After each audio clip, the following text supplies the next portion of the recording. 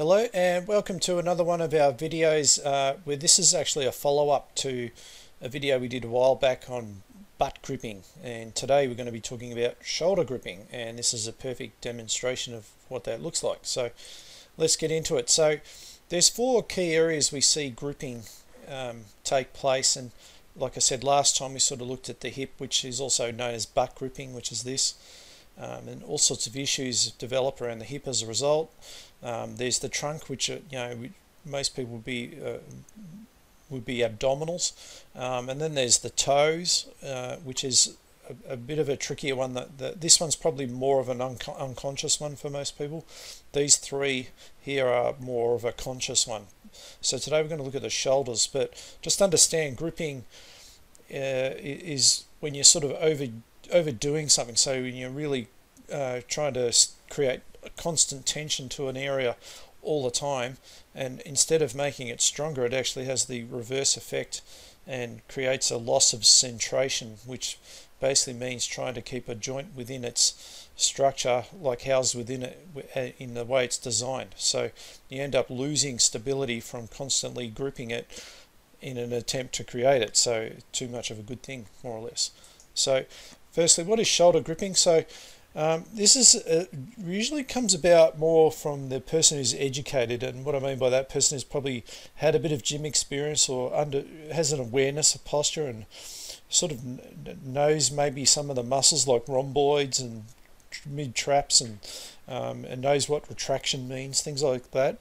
And so they're basically trying to improve their posture, knowing that good posture is a great way to prevent injury. But when they apply this sort of strategy of really chronically retracting the shoulders, they develop a bigger problem than the one they were probably trying to solve. So it really disrupts timing and of in particular pulling and pushing movements. And we see this a lot in the seated row and even in the deadlifts, which we'll touch on again in shortly. But there definitely is an element of retraction, but you don't want to be chronically overusing it. And we see this a lot in Pilates and things like that, where they're sort of trying to always pull your shoulders back, pull your shoulders back. It's the worst thing you sort of tell someone. All right, so which leads to this. So the chronic, the old saying is probably the worst instruction.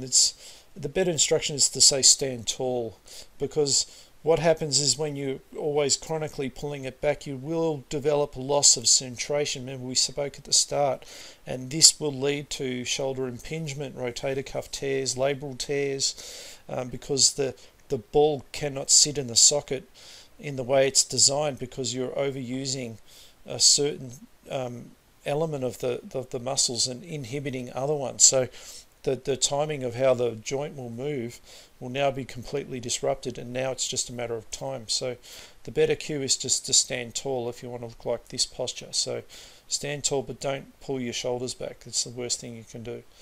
All right, so what happens when you do this? So firstly, it forces the joints of your spine together, and this can potentially lead to a mid-back or low back ache even, but usually it's more of that thoracic problem, and it will start to give you problems when you're sitting for or standing for a period of long time, and it definitely will give you neck pain. That's one thing that I always see with people with neck pain. They definitely have a lot of this shoulder gripping going on. Sometimes it's conscious, other times it's a reaction to something. The next thing it's going to do is limit the ability of your spinal joints to bend forward and be able to lengthen your anterior muscles, being through the front of your trunk, being your abdominals, and making them less able to support you.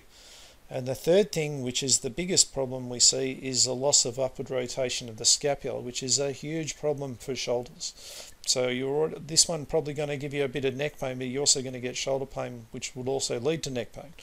All right, so there's three big problems from doing that all the time. So this is where it can get a bit, like, as I did say before, we do need some retraction, we just don't need too much. Alright, so retraction is a normal part of biomechanics during the pulling phase and also in the easier eccentric phase of pushing movements. For example, when you're lowering yourself in a push-up, your shoulder blades will start to come together, your scapula will retract together, and that's normal.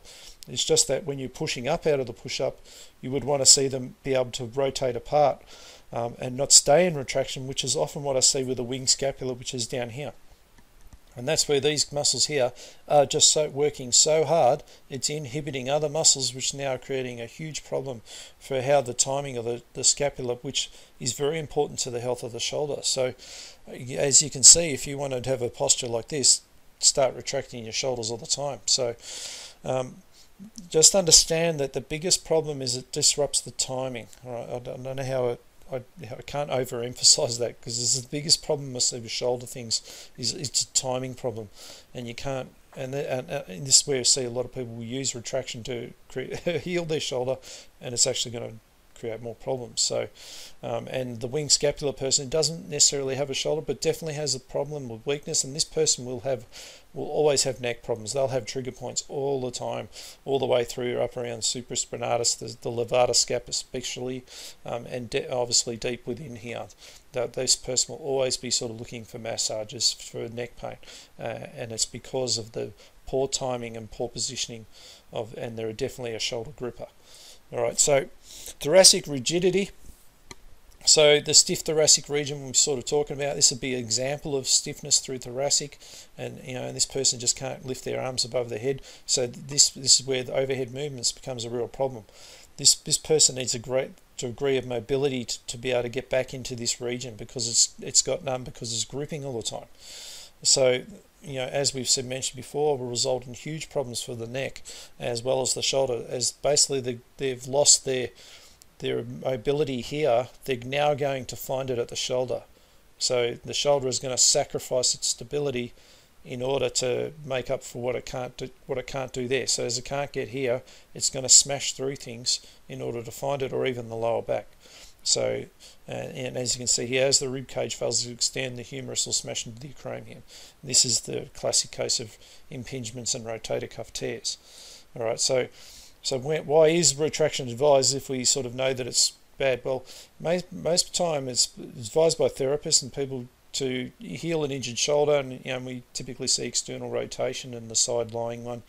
And the belief here is that the stronger upper back muscles and external rotators will provide better structure and stability of the shoulder. But what really happens is more dysfunction, because it's a very simplistic way of looking at how the shoulder actually works. It's the rotators, cuffs. This is only one of their functions. They're involved in the pushing and pulling things, but not in terms of like how this is shown here. So it's sort of applying a biomechanical, like anatomy method to the muscles, but not in actually the way that they're actually moving, and that's the problem. So, so the three key factors for the stability are, and we've spoken about this in many videos before, and have a look in the link in the description on this video, because there'll be stuff here that goes into more depth. So the thoracic extension and rotational mobility is very important, and gripping inhibits this. The scapular function, so the posterior tilt and then the upward rotation. These three things are critical elements for shoulder stability, and you won't improve any of them by doing retraction. It's actually protraction that usually is the corrector, and that is seen in the pushing patterns, and it's the pushing patterns that usually bring on the pain. But as we see with bulging discs, that deadlift brings on the pain on bending, but it's learning to bend and do the deadlift correctly that actually ends up getting rid of it forever. So understanding how to create good timing and function of the scapula within pushing patterns, especially push-ups to begin with, and then say cable movements, is an excellent way to get rid of it, and it's an excellent way to correct wing scapulas. So the serratus anterior is heavily used in both of these, and this plays a big function in getting that rib cage in perfect position and housing that humeral head within the socket there. All right, so The pull to push ratio, this is another thing where we see personal trainers, the educated person, taught to do 3 pulling exercises to 1. I was told this many times and many postural corrective courses and all things with injury rehabilitation for a long time, and this is exactly what I did, and I ended up creating a shoulder impingement myself from doing that to my own body as well as probably to other people. So now that I know better, I just ignore this. I sometimes might have 3 pushing to 1 pulling. Sometimes it's even, it just depends on the person. But it really comes down to timing and understanding. Like say for a wing scapular person, I definitely might be using more pushing than pulling, and I'll be more wary of over retracting through those with the heavy say cable seated rows. I'll probably prefer one arm things instead. Alright, so back muscles are important, but so are pushing ones. You just need to have a good balance. So technique is everything. So the pulling exercises, when they're performed poorly or even too often, will reinforce the retraction and the more downward rotated and also the thoracic rigidity. So the altered motor control cannot be improved by strengthening more retraction or just using more of them. You really need to learn how to release the stiffness through the thoracic area and then how to make it move like it's designed to move. So example, this would be one of the ways that we might release the rigidity through the thoracic, then developing pushing pattern in a push-up in a horizontal position, and then learning how to get scapular timing with upward rotation with arms overhead. So we're sort of developing 3 things that are learning how to use the retractors when they're needed to be retracted, but also learning how to not use them when they're not meant to be working. All right, so there's 3 examples of how we might sort of overcome that and develop the better timing.